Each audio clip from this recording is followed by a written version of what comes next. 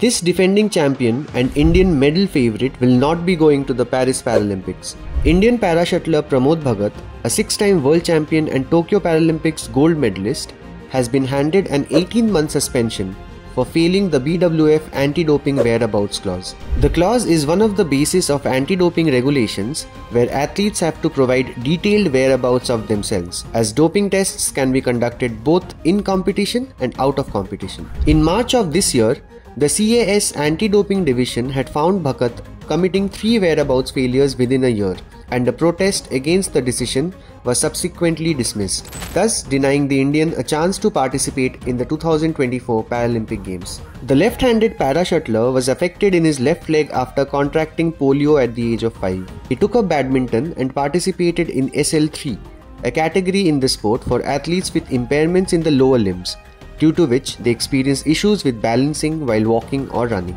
He was one of the 5 gold medalists for India during their best ever Paralympic showing in Tokyo, and was expected to be a medal favourite yet again for the upcoming Paris Games. The Paris Paralympics is just around the corner, but with Bhagat's suspension, the onus on the others has risen for India to better their performance from Tokyo 2020.